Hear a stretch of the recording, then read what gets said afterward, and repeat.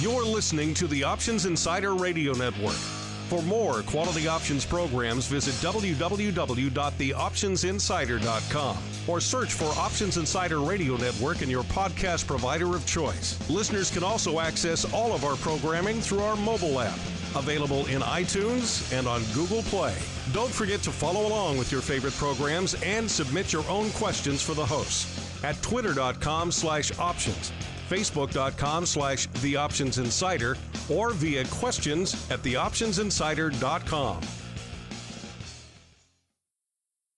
And now, it's time for the show that breaks down the options market. From unusual activity alerts to market analysis, strategy overviews, listener questions, and much more. If it involves puts and calls, then our all-star panel will break it down. It's time to hit the option block with your host, Mark Longo from the Options Insider Media Group, and co-hosts Uncle Mike Tosaw from RCM Asset Management, Andrew the Rock Lobster Joe Vanazzi from OptionPit.com, and Mark the Greasy Meatball Sebastian from OptionPit.com. And now, get ready to hit the option block.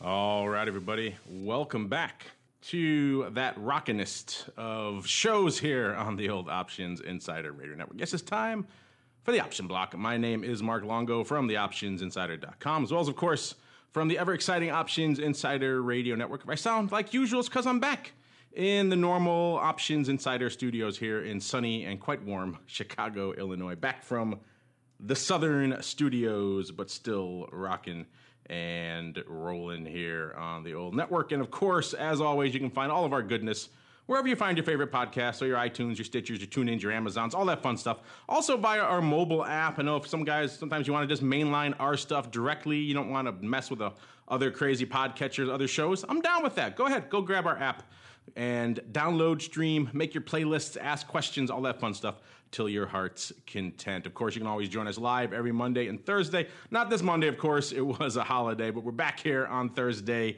It is July 6th for all of you playing along on the old home game, and a lot of fun stuff coming to you. And helping me do just that, I am joined by, let's go in order of distance. Let's go all the way out to the scenic coast of Maine, where we are joined once again by the Rock Lobster himself, Mr. Andrew Giovinazzi from OptionPit.com. Mr. G, welcome back to the program, sir.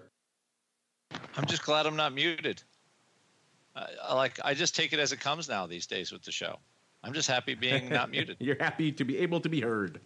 Everything else is just gravy for you, sir. All I can say is every day is a gravy day at Option Pit, where I get to hang out in my office and talk to people about trading all day long. You can't get much better than that. There you go. Happy times over there in the land of the pit. And also joining us a little bit closer to home near the infamous Skippy's, Euros, and Lemonade. Good old Uncle Mike Tosaw from RCM Wealth Advisors. Uncle Mike, welcome back to the show to you as well. Hey, happy to be here. And you know what? God bless America. Because where else in the world can you go into a Tuesday evening on the 4th of July and hang out with your family and watch a bunch of loud bombs being blasted throughout the sky and have everybody cheer? There you go. Happiness ensues across the board. All right, with the team assembled, let's dive right on into the trading block. It's time to break down the latest topics, trades, and trends in the world of options. It's time for the Trading Block. All right, everybody, welcome to the Trading Block. Like the name implies, this is indeed the portion of the program where we break down what was moving, shaking, rocking, and rolling in today's market activity. And, of course, it would help if my platform was up and running. For some reason, it's dragging along a little bit behind. But we had an interesting day. We are flirting with some, shall we say, higher levels than we were in the past. You know, there was all this hand-wringing a week or two ago in the broad financial media. Oh, wither the VIX, wither the volatility. Where can I go to get myself some vol?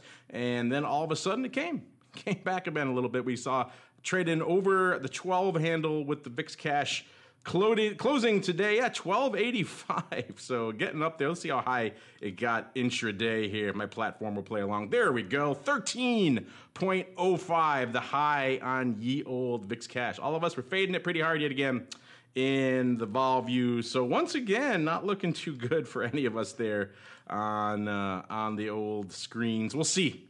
We got another day. You never know what could happen. We could plunge a good percent of a percent, a good 30-odd% in the old VIX Cash, and I'll be looking good. But we'll see. That said, Mr. Meatball, we'll start with you. Actually, not Mr. Meatball, Mr. Rock Lobster, the partner, the compatriot to one Mr. Meatball. What caught your eye in this week of a little bit more vol on the screen this week?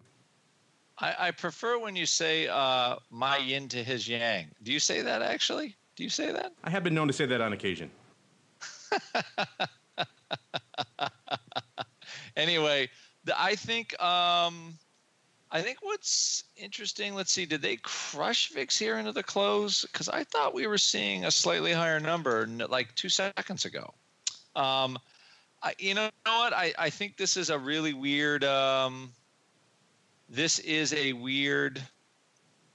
just going to say this sounds like this whole North Korea thing has got people a little bit whacked out, I got to say. I don't see many other, because we closed it near the top for VIX today, 12.5. Very, very near the top of the range.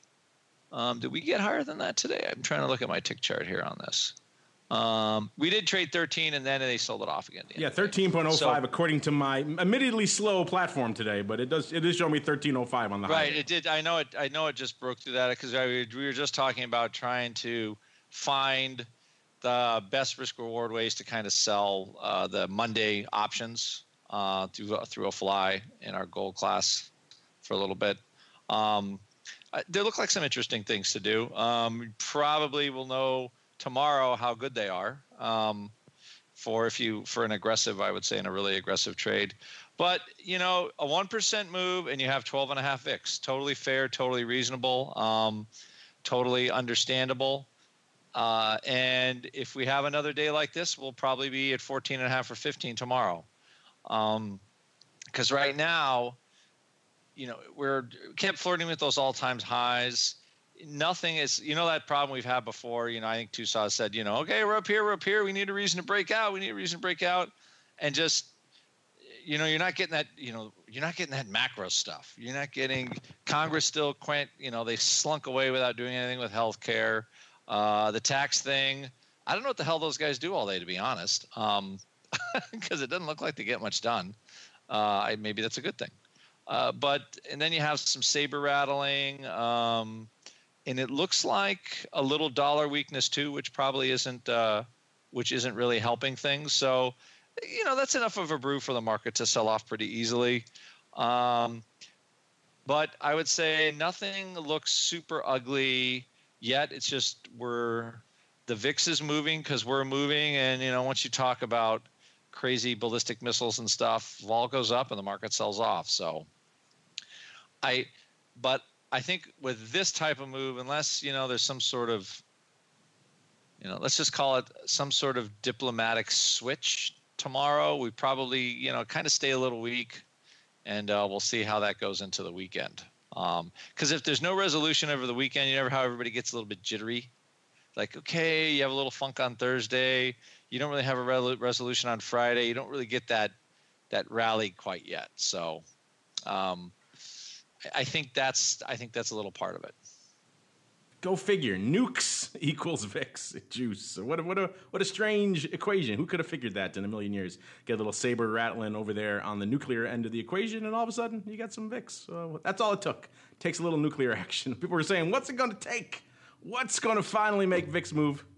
All we needed were some nukes in the equation, and lo and behold, there goes the vol. All right, Mr. Uncle Mike, same question for you. Lots been cooking all over the place. What's been catching your eye so far in today's? And indeed, we didn't have a show on Monday, so this week's activity is fair game as well, sir. Yeah, that would be a good show title then. Nuclear war equals higher VIX. I even hate that phrase. It freaks me out a little bit. No, if we're going to go down, down in the 80s. So. You're in Maine, so I doubt you'd be a very big target. No, that's true. So, But no, nonetheless. Yeah, the Options Insider Studios we wiped off the map, but the rock lobster in his lobster cages, I think you'd be doing all right. You may have some extra legs on those lobsters up there, but other than that, you'll be good. There you go. Well, not this year.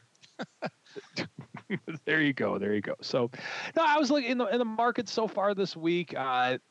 Of course, we're coming down off some all-time highs right now. S&P is down roughly 0.9% today, so we still didn't even go down a full percentage point today. We did not close on the lows. We're about 2 points off the lows of the day in the SPX. So that's for the bulls. It's a pretty good thing. I think we have some relatively strong support here in the near term at the 2,400 level. I know we've talked about that level many times.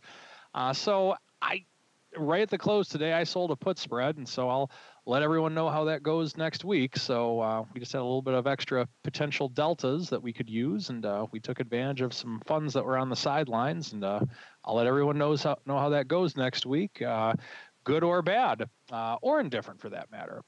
So with that, we have that. The other thing that I think is pretty interesting, though, is if we have a lot of fear, if fear of nuclear war or fear of nuclear bombs is what's driving down this market, what kind of wouldn't add up along those lines would be the fact that gold and silver were relatively flat today, and they've been coming down a lot recently.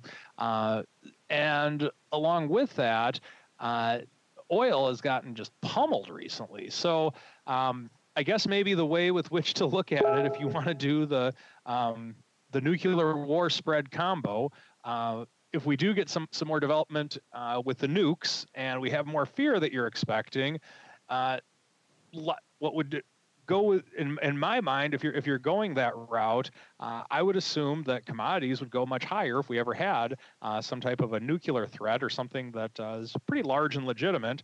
But one of the reasons with which I'm resting easy over the nuclear war right now is the fact that we have a very flat commodity market today. So I think that with that being said, we're flat in commodities.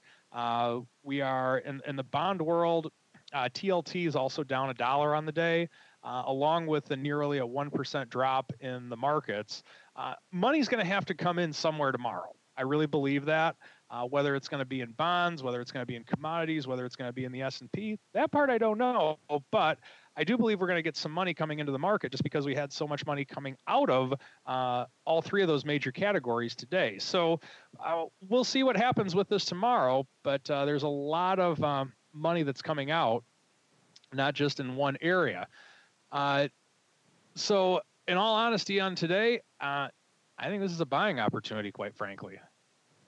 Speaking of money coming out, we got to talk about the big elephant in the room where a lot of money's been coming out over the last yesterday and continued even today. Of course, I'm talking about Tesla. They giveth, they taketh away, and they're taking it away pretty hard. Of course, we saw a nice downgrade. We'll get to that in a little bit over there. Tesla taking on the chin yesterday, taking on the chin again today as well, off over 5%, 5.5% actually, roughly, or about 18 or so handles flirting. Still hasn't broken through the 300 level to the downside, so all you ring in your hands. Still over 300, 308, about 308.90 or so, closing the day out here, but still fascinating to watch just the ebbs and flows of this name. Of course, Goldman coming out and downgrading it quite infamously, shall we say, over their concerns about sales of the Model S and the Model X and the slowing production of those. Of course, if you believe people who are into analysts, and we've poo-pooed analysts many times here on this show, so we don't have to get into it too much, but I know people at StockTwits and others were really digging up this guy's record and showing this guy has got the worst predictive record of all analysts on the street and everything else, and this guy's a hack. So a lot of that was being thrown about. Of course, a lot of those probably were Tesla bulls, so you got to take that with a grain of salt, but still interesting stuff nonetheless. Kind of a double whammy. We also saw the IIHS, it's the Insurance Institute for Highway Safety, refusing to give Tesla that kind of top 5-star safety rating that they have with some of the other insurance agencies and things like that.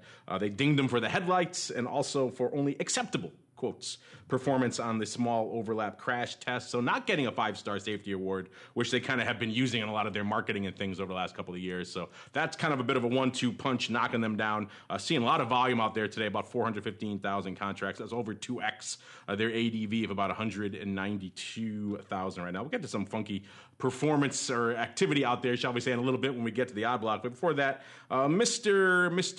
I almost said meatball again. I got meatball in the brain. Mr. Rock Lobster, I know you were just in town last week. Sorry I missed you. You were in town last week kind of talking to all of your active folks in your option pit community there. And, of course, you're talking to them every day in the pit chat over there. I imagine all this back and forth and Tesla's got to be drawing their eye, particularly in this era where this week aside, volatility is kind of hard to come by. Tesla's been delivering it in spades of late. So what are your crazies up to out there in Tesla, and what's been catching your eye out there? Tesla $300 for tomorrow as a possible pin. It is looking very. Let's just say it's looming. It wasn't it just 350. So I was looking at the volatility in there, and we were talking about it yesterday, and our clients we were saying, oh, the volatility is 45, and I go, yeah, but it moves 7% yesterday. What's the volatility on a 7% move for one day? That's let's see, 7 times 16 would be 100 and what is that? 112. 7 times 16 is 112. So I think so, right? That's 112, right? Because so you had a 112 vol move in Tesla yesterday on a $350 stock, and today you had another 5.5% move. So what I would say right now is the stock is definitely it's still a danger zone. I think the vol is high, and it's hard for anybody to buy 50 vol in a $308 stock, but there's some crazy town in there. So start looking at some of the downside. Downside flies probably are pricing very cheap. Actually, I think they are. So, looking at trades like that, because for whatever reason, once the bloom comes off the rose on something like this, it's down, $40 in a couple days? What's another 20? So maybe everybody just realizes, wow, they got to start selling a lot of cars before they make any money. But hey. I love how everyone came to that realization so late. It's been sitting around for a while, and things soared 100 handles over the past few months. And now, wait a minute, they actually got to move some cars to actually make some of that money back. And all of a sudden, the beers are out with their claws. Interesting stuff. I know people just have a lot of back and forth out there. The analyst thing has been funny. If you wanted to read this, just how much vitriol there is piling up on this analyst guy, and people linking to his ratings records, and how if you follow this guy, you've lost 75% over the past year or two, or something crazy like that. It's just been kind of funny to watch. Again, we don't put a lot of stock in analysts here, but put our stock in where the actual money is trading in the options market, in the straddles, and those kind of things that tell us what's going on in the volatility, rather than some vague analysts. I haven't had a chance to dig into it myself. This kind of seemingly well-timed downgrade here, this kind of just reeks to me of, I'm sure if I dug into the activity in Tesla, granted there's a lot of contracts going up, so a lot of digging to do, but I'm sure if I dug into that, I'm sure we probably find some nice, well-timed put traffic out there. Perhaps they're Goldman customers. Perhaps they're customers of other banks who got the nod ahead of time. I know you used to see a lot of this going up on the floor back in the day. I used to as well, Mr. Rock Lobster. These well-timed downgrades and upgrades usually are accompanied by some very well-informed options traffic. Nice thing about Tesla, or maybe the good thing for people who are trying to get away with this stuff, is that there's so much going on out there you can easily hide. There's a lot of forest to hide in out there to spot the individual trees. But still interesting stuff nonetheless. Really quickly unless Uncle Mike, you got anything on Tesla before we keep rolling? I'm guessing you don't. No, I can't say it's really a core holding of ours. I thought this was the number one holding of Strategic Night, sir. No, not this week. Not this week. There we go. All right. But you know what is out this week, though, are the numbers for last month for June. By the way, if you like Tesla, we're going to get more into Tesla a little bit in the old odd block. So just stay where you are. We got some interesting trades going up. Hint, those catastrophe puts, easy for me to say, those catastrophe puts still lighting it up, which is just crazy. But before we get to that, what's been lighting it up for June? Apparently, the options biz was lighting it up. The numbers came out from our friends over there at OCC, the Options Clearing Corp for June. Overall contract volume at the OCC in June was 387 million contracts, a 2% increase from June of last year. Year-to-date ADV over there is up about 2% as well, almost 17.2 million contracts. Of course, they clear a lot of stuff over there, not just options, so drilling down a little bit further into options. The exchange-listed options reached about 374 million contracts. That's a 2% increase from last year. Year-to-date, again, up only 1% on the options side for this time last year, compared to this time last year, I should say. Digging a little deeper, equity options in June up 4% from this time last year. Cleared ETF options volume up 14% decrease from June of last year. So a little bit of a slap in the face over there out there in the ETF side. And if that wasn't enough for you, index options also taking it on the chin in June, down 16% from this time last year. Also interesting, we don't talk about the futures that they clear over there, but they increased their futures volume 16% from this time last year. Why that's interesting to us, what does OCC clear on the futures side? Well, VIX futures, of course. So VIX futures also lighting it up out there in June. So a few bright spots, even if ETFs and index options not among them. Any thoughts on those numbers before we keep on rolling into the odd block, Mr. Non-Greasy Meatball, Mr. Rock Lobster, or Uncle Mike? Options lovable market. They do. Options lovable lovable he stole market. it. He stole it. He stole it on you, sir. I beat him to the punch. Plus, you're just testing to see if I didn't have the mute on or not. I know that. I know that move. When you just casually ask for my opinion, even though you really don't want it. You're just testing. A little bit of a test. Also buys me some time so I can do what we do right now, which is toss to our next segment, which is time for the odd block. It's time to break down the most interesting, unusual, and downright questionable options activity that's been identified by theoptionsinsider.com. It's time for the odd block.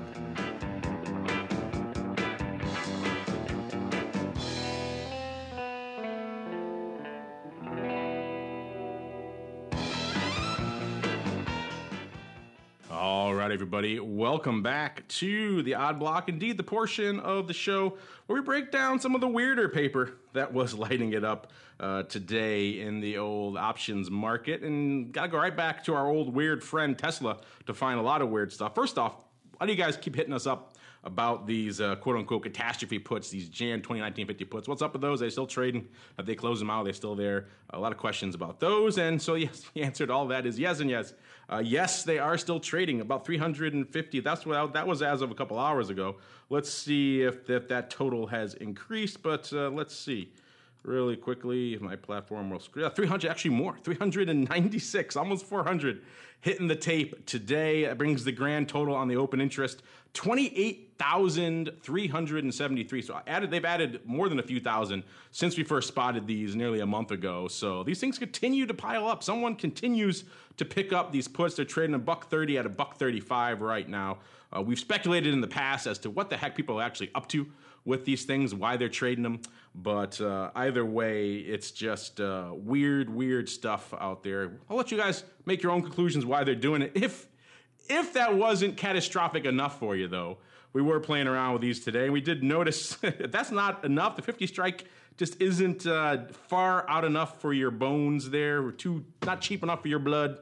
Well, then the Jan 2018 20 puts also kind of lighting it up. They continue to trade. 117 hitting the tape yesterday on those bad boys. A total of 10,613 open on that strike as well. So about nearly 30,000 open of the Jan 2019 50 puts and 10,613 of the Jan 2018 20 puts. And both of those still fairly active. Not a lot going up today on the 20 puts, but yesterday over 100 going up there. So crazy town, kind of however you want to break it down. Mr. Rock Lobster, what are your thoughts here on these? I think catastrophic is pretty much the only way you can describe these puts. The 50s and even the 20s lighten it up these days. What's going on out there?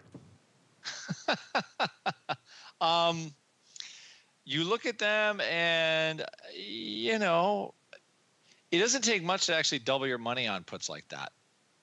Just because if you get a little more pop and vol, you get another 20-point move. All of a sudden, those puts that everybody's paying a nickel for are worth, maybe 15 or 20 cents, because vol goes up and people get a little more nervous and the skew kicks in, and all of a sudden all that junk becomes worth something because all of a sudden you can sell the 250 puts for $2. So stuff like that happens, and you have to be honest. You see a stock that's just kind of melting without a bid 2 days in a row, and it's going to bring the put buyers in, and all that stuff's going to get real expensive real fast. And it's hard not to say. I don't think it gets to 200, but it's easy for that junk to make some money when you have back-to-back days like this. You have a third day like this, and they'll probably be exiting for a pretty decent profit. You don't need to get anywhere near there. You just need the vol to go higher. Because right now all those things are, that's all big specky vol down there. Big specky vol. That's why I bring you on, sir, for those technical terms. Well, you say drops bring out the put traders, put buyers, and sellers, and we certainly got more of that going on. We just outside of the crazy catastrophe puts in Tesla, there were also just some general, shall we say, super bearish puts lighting it up. Not quite catastrophe, but I'm sure if you're a long holder, it wouldn't exactly look too good on your sheets. It was the July 200 puts that were lighting it up today. Another kind of these crazy strikes, a total of 2,266 going up today. 1,142 had traded about midway through the session. A lot of that in small lots, including about 350, the biggest chunk we saw, going up for a nickel, and prices ranged all the way up to 18 cents. These puts were kind of all over the place today, and again, a total of about double that going up today. Open interest about 2,500, which is kind of interesting, but that's not the whole story. You might think, oh, someone's coming in to close. Actually, we saw 737 of these trading yesterday as well for about 4 to 5 cents. So that wasn't all closing yesterday's paper.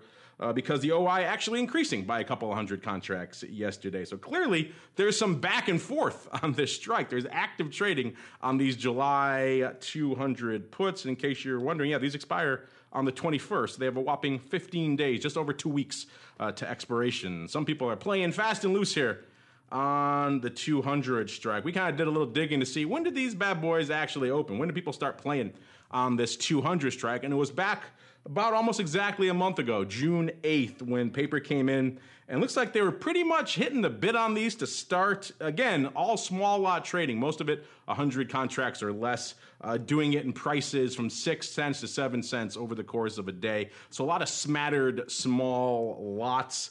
We didn't see that big chunk, so it is potential there could be a newsletter out there maybe talking these things up too. I haven't had a chance to really dig into that either. The small size is perhaps indicative of a newsletter, but we also see some of the larger execution getting done in small pieces as well these days to kind of stay under the radar a little bit. You guys, I won't break down the chart for you. You guys probably know your Tesla chart by now. This thing's been pretty much a rocket to the moon, except for the last week or so when it kind of has trailed off a bit. It got as high, 382 and change was 386 actually, almost 387 as about a couple of weeks ago, and has kind of since then has just been clipped, shall we say, about almost a third. So not exactly good days out there in Tesla land, and someone, at least, because there's so much back and forth on these, people are actually buying them as well as they're selling them. So clearly some people drawing a line out here in the sand saying 200, I'm happy with that, this far and no farther, and if it gets on there, I'll pick myself up some. Others saying, yeah, look out below, I'm going to load up on these bad boys. Mr. Rock Lobster, I know this strike isn't exactly your wheelhouse because you like to trade more like the 50s and the 20s. But that said, what are your thoughts here on just these continued funky strikes lighting it up out here in Tesla these days? Well, I'm just looking at the regular July volume. You still, I think also too, I think there was some put selling and people thought it was free money. And a lot of I swear, I'll bet you a lot of this is just covering, where, oh yeah, we're never getting down here. We're going to sell these for $1 or whatever. And all of a sudden, everything kind of blows up. It would not surprise me to see a tremendous amount of put short covering here. Very, very, very easily. Just because, it was 350, now it's 300. Whoops. And you just don't want to get run over you know what that freight train is like. That's the no bueno freight train, and you don't want to be run over by it. There's a lot of no bueno freight train. That might be a good name for the show too. I like it. All right, moving on. Yeah, no bueno. If you hit that strike, I think there's gonna be a lot of no bueno people out there in Tesla land. Moving on to a smaller name for our final one. This is LG Display Company Limited. This is an ADR, a ticker symbol LPL. Closing today, $16.10, off about $0.75, nearly 5%. So not the best day for this name. This is a name that does about 200 contracts a day. Doing about 5,500 today, so a wee bit more, shall we say. And where did that action come from? Well, we saw a massive sweep, 5,001 to be precise, of the Jan 2018 15 puts. Paper just chasing these bad boys across all markets. Started lifting offers at $1.20, chased them all the way up to about $1.25 before they got done. Openings in the strike negligible, not much really going on out there at all. So a total. Oh, actually, they added 10 more at the end, 5,011 to be precise here.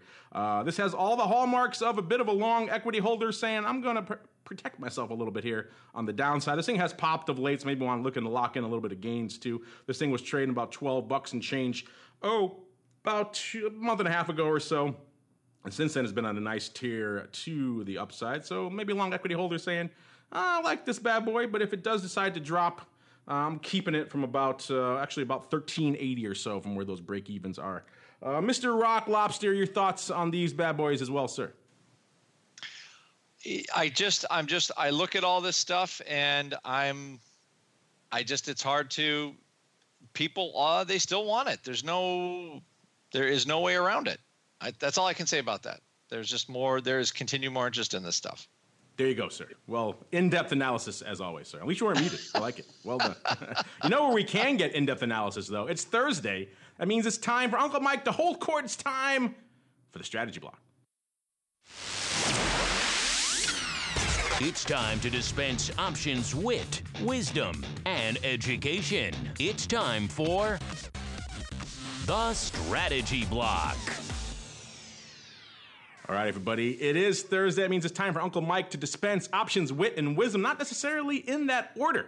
Uncle Mike, what you got for us today, sir? We got wit, we got wisdom, we have intelligence, we have humor, we have all sorts of things for today. We also have irony. I bet we weren't expecting that for today.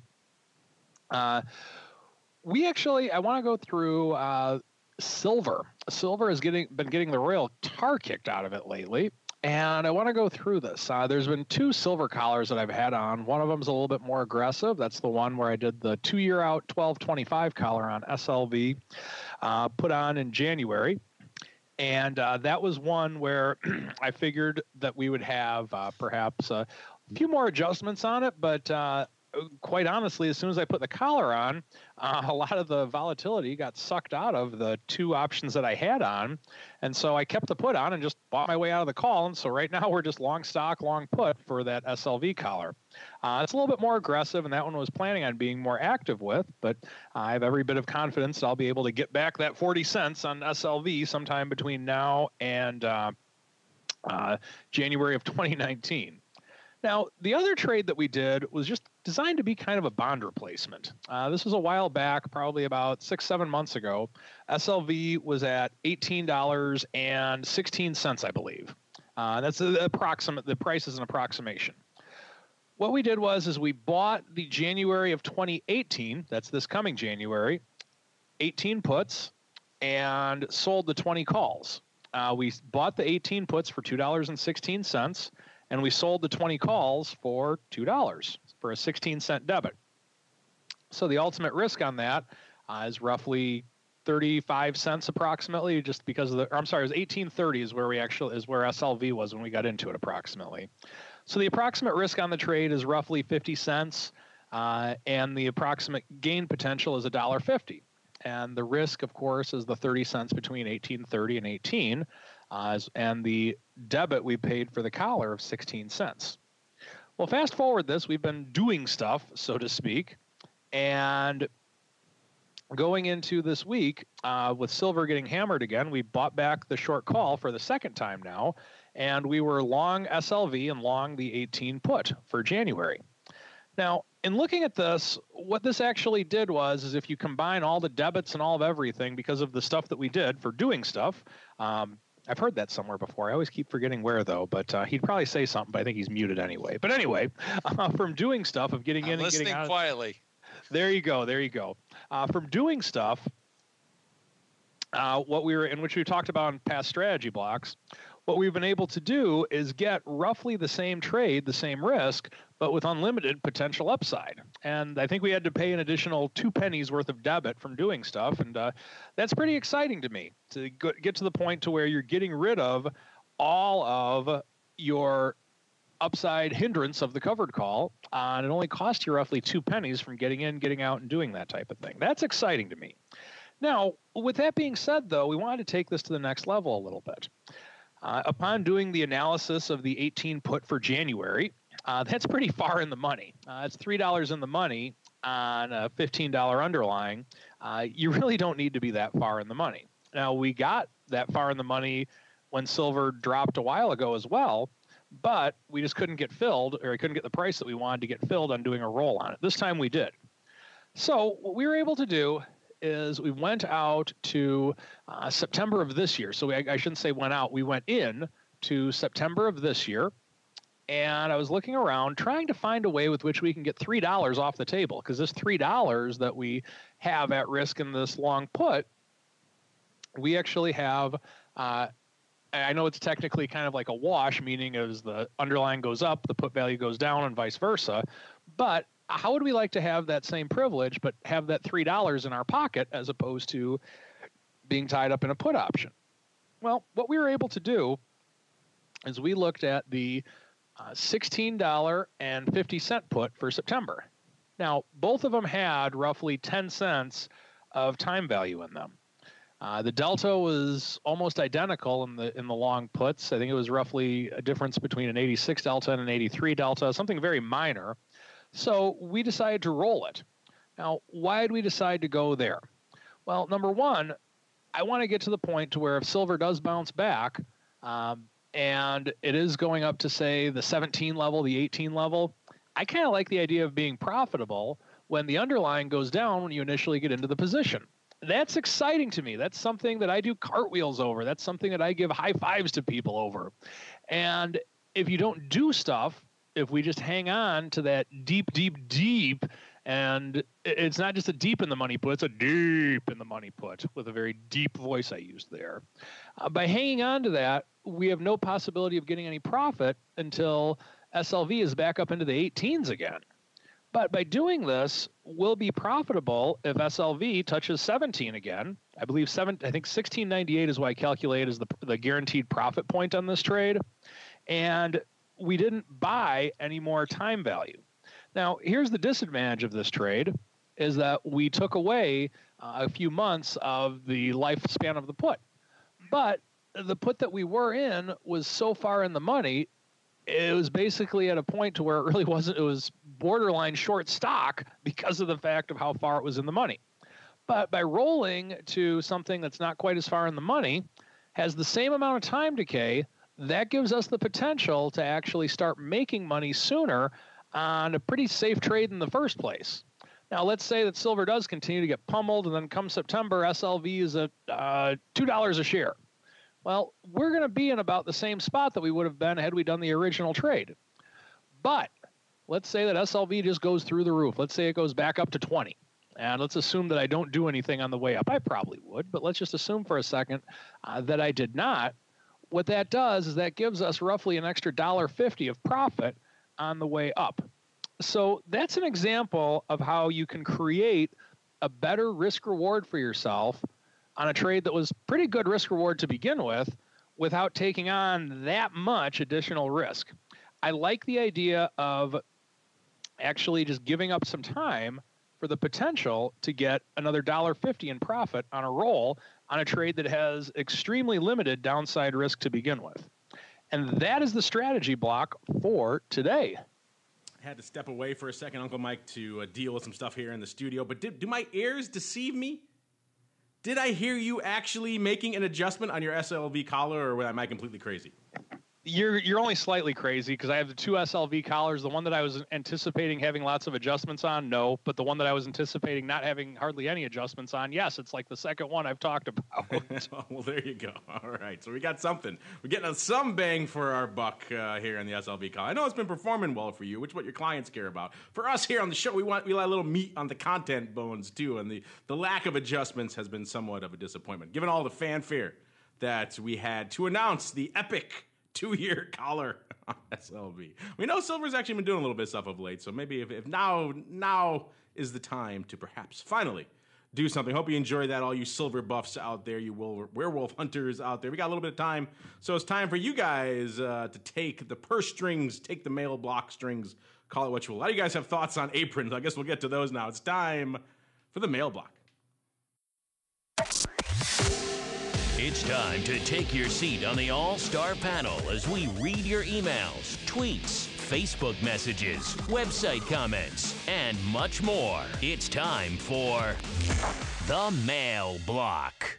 All right, everybody. Like the man said, this is the portion of the show where you guys take the reins. Questions, comments, insights, pearls of wisdom, all that good stuff.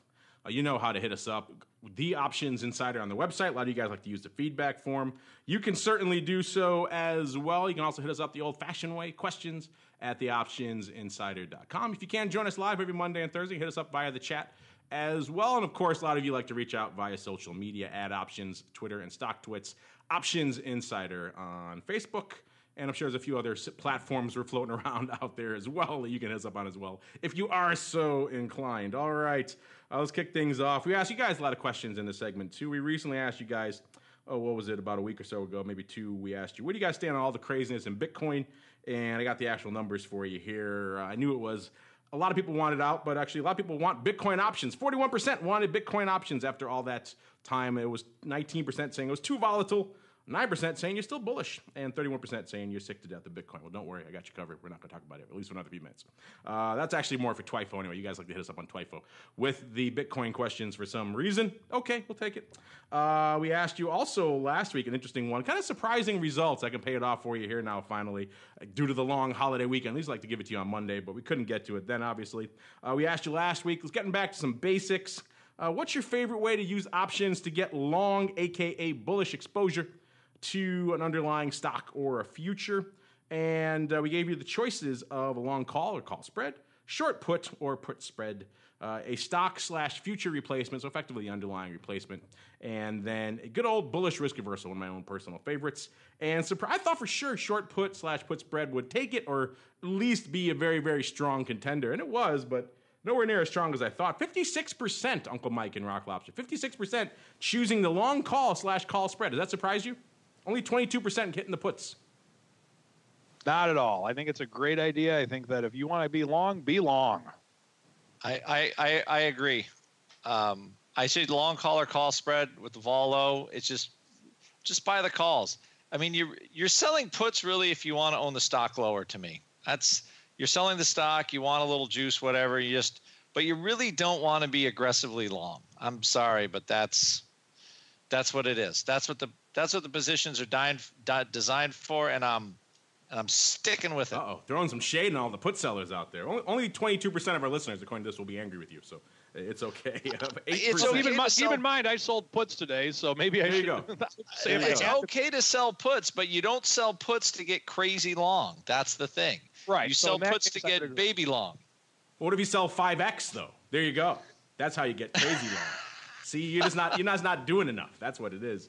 You like to do stuff, you just don't do enough stuff. I'm just teasing listeners. Case, why not just sell the naked short straddle? Have some fun with it. Yeah, we should put that in our next. There's no additional margin requirement. You'd be a fool not to do that, right? That should be our next question. What's your favorite way to go crazy? And we'll put a bunch of things. That's not a bad idea, actually. 8% saying this underlying replacement, and only 14% from my baby, the bullish risk reversal.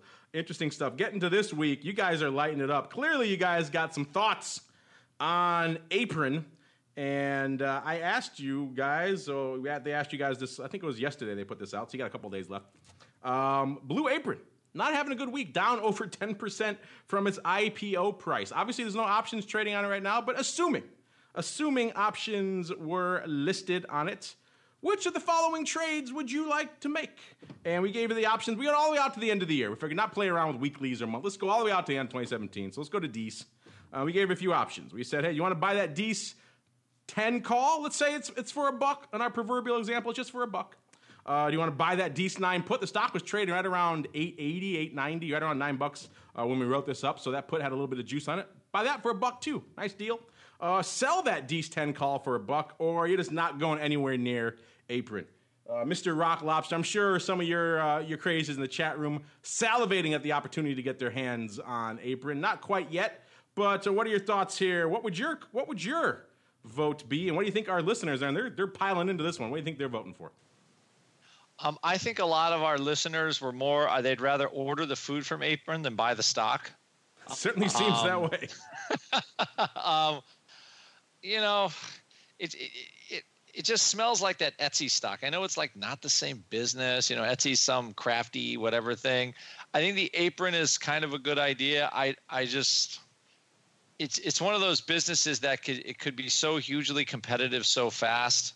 At least me, I'm thinking, you buy a 10 put, something like that, or a 9 put. I think that sounds fine to me.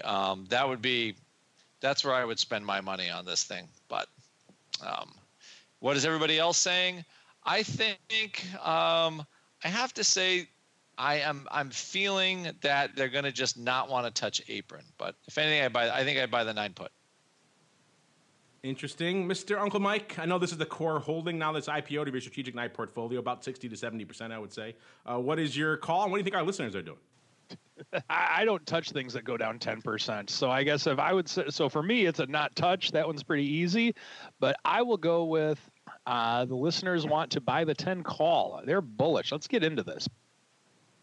Yeah, they were feeling some bullish love last week. I was kind of thinking, given the price action of late, the 9 put would be the leader, and or the sarcastic not want to touch it. And it seems like our listeners got a little sarcasm in them today. They got 48%, almost half, saying they're not going anywhere near this thing. They're on the Rock Lobster train. 26% coming in, though, for my 9 puts, so that's got a little love there. Only 17% for Tosaw's upside love there, the 10 call, and only 9% wanting to sell that call. I get that. Little naked risk for $1. That's not that attractive. We put it in there as well. We got to have, if we don't put at least one quote unquote premium harvesting option in there, people get upset at us. So we got to make sure we got something for the dark side folks out there. All right, we got, let's see what else we got here. We got a bunch. What can we squeeze in the time remaining? We had someone write in last week. We didn't get a chance to get to it, unfortunately. Sal06, he wanted to know, hey, is the Apple 147 call for June 30th a good idea? I'm going to go out on a limb and say no, because the stock is at 142.73. So there we go. Timely results from us here on the old, that's what happens. We're busy. We get a lot of questions here. Sometimes they don't make it all to the top in time here. We try to get them. Like the live ones that he put it in. We got P. Biggers coming in on the live chat saying, going back, I think, to those Tesla puts, saying tomorrow may be a good time to sell those puts. Maybe. We'll see. There's certainly got some juice on them, and if there is back and forth, there clearly are long holders, though. They're buying them for like 3 to 5 cents. I don't know if they're looking to scalp a penny as much as they are maybe trying to get some catastrophe action. But then again, these things only have 2 weeks to go, so I don't know how much more action you can get on these things. Is this thing really going to get clipped completely, almost in half, in another 2 weeks? Someone out there is clearly saying yes, because they're putting their money where their mouth is. A whole 3 to, I think it was 18 cents on those bad boys. Let's see here. Let's do one more here. We got so many assignment questions. Mr. Rocklopster, you just confused everybody with your own confusion on the spread stuff. This one comes from Nelly. Nelly 2. Not Nelly 1, but Nelly 2.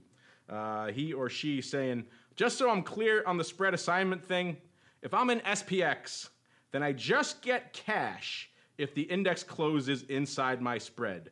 But if I'm in a stock, then I get the stock. This goes back, Mr. Rock Lobster and Uncle Mike. This was kind of that question we had a few weeks ago that blew the Rock Lobster's mind about what happens when a spread settles between your strikes. What happens? It's crazy. And we kind of broke it down for people, the 2 different scenarios. SPX, obviously, a cash settled versus most of your equity options, which settle into the stock, the underlying. Mr. Rocklops, I know you were confused then. I think you got it sorted out in your brain now. I think you can handle walking Mr. Nelly through what happens in those 2 scenarios. Nelly 2, I should, not Nelly 1, Nelly 2. Talk about stress. So in general, so for calls, you take where the spot price, your settlement price is, and you subtract it from the your strike price. So if your call's in the money, that's going to be the cash you get. If it's stock, you're going to your long call will be exercise the stock. If you're in the money, and it's going to cost you the strike plus whatever premium that is. So if you spent less for the call premium, you'll make a little money. And if you spend more for the call premium, you're going to lose money. So that's how it is. And all the stuff on if your stock or index expires in between the strikes, all the stuff you're short above, that all goes away and, goes to zero. So I think I got that spread thing figured out now.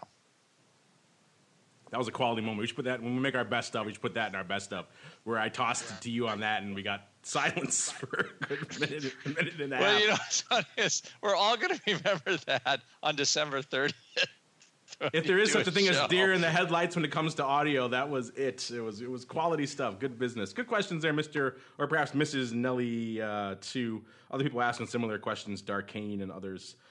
Good stuff. We got to keep on rolling though. It's time for our final segment. It's time for Around the Block. It's time to tell you what we'll be watching on our trading screens until the next episode. It's time for Around the Block. All right, as you mentioned at the top of the show, a lot of people watching all kinds of craziness coming out of North Korea. What did Trump tweet? Can't this guy get a life or something along those lines? All he does is shoot missiles. Doesn't he have a life? Doesn't he have something better to do? Something along those lines. So good to see we have the sarcasm coming out of the administration. I think also our ambassador to the UN saying something along the lines of, I'm missing my fourth because of all these meetings about North Korea, the hashtag thanks North Korea or something like that. So a lot of sarcasm coming out of the administration over this craziness. But also, as we can see from ye old VIX, a little bit of concern creeping into the old markets today as well, as is probably warranted when you got a madman with his finger on the button. That said, Mr. Uncle Mike, maybe we'll start with you. I know you're looking at all your myriad legion of adjustments out there in silver, also looking to get in on some of those catastrophe puts in Tesla. Aside from that, what's catching your eye out here for the rest of the week into the weekend? Well, 2,400 again. I think 2,400 is a pretty key level in the S&P, not only for being a key number, but also from a charting standpoint. I think it's a pretty key number as well if you look at it. The other thing, we do have non-farm payrolls tomorrow. We'll see if it's something big or a resounding meh, or maybe it's something to where it's exciting and maybe that's where the buyers will come in. I don't know, but I do know that as per every Friday, non-farm Friday, I'm always got my eyeballs glued to my phone if I'm at the gym, or my eyeballs glued to the screen or the TV if I'm at home, waiting to see what those numbers are going to be in pure excitement. Pure hardcore excitement for non-farms. Non-farms has a nice correlation to the Fed. Now that the Fed seems to have punted, I think most of the indicators showing less than a 20% probability of near-term raises. It seems like, I'm guessing non-farms going to be a little bit on the back burner tomorrow, but you never know. A crazy number, either way, good or bad, could change that whole calculus. So non-farms, always an interesting one to watch, if perhaps not the market mover that it has been a few years ago, shall we say. And it was even not that long ago, 6 to 8 months ago, we're starting to move markets again. Let's see if it's settled out or if it's got a little bit of teeth left in it, like our friends over there in North Korea. Mr. Rock Lobster, before you settle into your bunker up there, because you're in that target-rich environment of Maine up there, what are you watching the rest of the week into the weekend? I want to see if we get any kind of real balance, because, the market, we have been kind of pulling back from those highs, right? Mostly, the market lives on good news and it lives on earnings and things like that. And it's middle of the summer. There hasn't been really great news. Not really much out of the administration as far as new stuff. Apparently, the Russia thing seems to just have gone away, kind of. I'm not quite sure anymore. There aren't those headlines to watch anymore. So their debt hasn't been driving any spikes. So now, of course, the North Korea is doing whatever they're doing. It's these kind of stuff. There's not really any good positive economic news. Then all of a sudden you get, a little hit of this and a little hit of that. And a couple of a couple of tweets and whatever. And things just kind of, I think, settle in. I think you're below 2,400, or you get into the high 2,300s for SPX. It still feels like a little bit of a little short-term buying opportunity. But the non-farm payroll number was okay. It just wasn't great. And I think a big part of that is if you're a bull and you like the economic agenda, that's part of what was driving, I think, the market higher. I think a lot of that agenda is just being stalled for whatever reasons. There's just not happening. So there's a lot of, okay, I want to see it happen, but there's not a lot of actually seeing it happen. And I think short term, the biggest thing, I know it might have been, is the EU slapped that fine on Google last week. Google was about $1,000 and traded as low as $920. Google L, that is. I can't call it Alphabet because I just hate that name. It's so dumb. But I think that's another part of it. That puts a ceiling on big tech, and any time that happens, it's usually not good for those runs in those indexes. Good old government regulation. Good for putting a ceiling on things. I think sounds like the North Koreans are already getting at you, sir. They're already launching a massive cyber attack at you up there in Maine. So before you get to the bunker, we better close out this show. But before we go, one last time around the horn, let's start with you, Mr. Rock Lobster, before the North Koreans wipe you off the map completely. If you're capable of responding, we shall see. What's cooking in the land of the pit, sir? Oh no, they got him. Gosh. Uncle Mike, they got him. It's too late for the Rock Lobster. He's gone. You got us? Oh, you survived the initial barrage. Okay, good. I was concerned about you. Anyway, we don't really have. We have another Saturday class coming up in a couple weeks. We haven't decided on what it's going to be. We're in our income generating master class right now, and just come on over to the option pit and learn how to trade options. We do it differently than everybody else because we do it in a risk control fashion. So if that appeals to you, if you want to learn how to understand trade options, that's what we do. And I do individual mentoring with people. That's mostly what I do now because that's what I like to do. And there you go. There you go. Our thoughts and prayers are with the Rock Lobster as he hopefully survives this massive cyber attack from North Korea. Let's see if you're safe over there in the hinterland, Mr. Uncle Mike. What's cooking in all things RCM Wealth Advisors besides the North Korea attack? Besides that, we have the attack that we've initiated on ticket charges. If you're sick of paying those, we have relationships with various brokers, TD Ameritrade, Interactive Brokers, as well as Trading/Money Block. To where if you trade under our umbrella, you can pay 35 cents a contract with no ticket charge. Now, of course, there's some fees that apply, but most of the time it comes out to be a better deal than what you might be getting. With that being said, if you're interested in that, call me. But if you want to sign up now, we are offering a special in that all those wonderful mentoring sessions that the Rock Lobster is doing, or anything at Option Pit, even if you want to buy just a bunch of T-shirts from them, we'll throw in a $100 gift card for the Option Pit. If you are interested, call me at 312-212-3531 or shoot me an email at mtosaw@rcmfs.com. Like what you did there, the assault on ticket charges. Well done, sir. It's like you've done this radio thing once or twice before. Well done.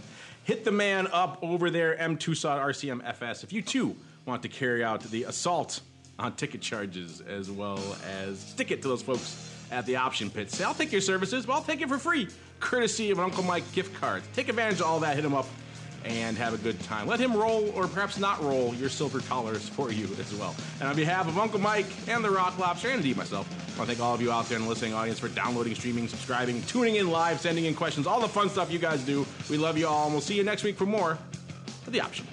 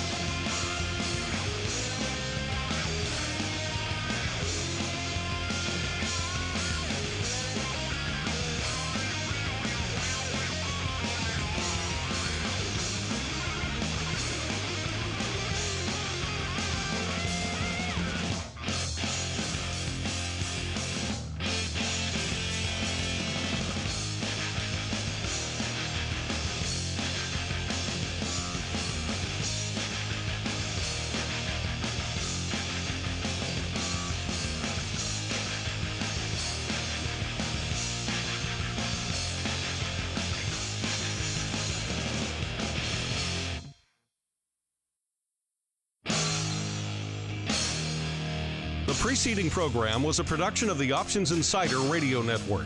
For more quality options programs, visit www.theoptionsinsider.com or search for Options Insider Radio Network in your podcast provider of choice. Listeners can also access all of our programming through our mobile app, available in iTunes and on Google Play.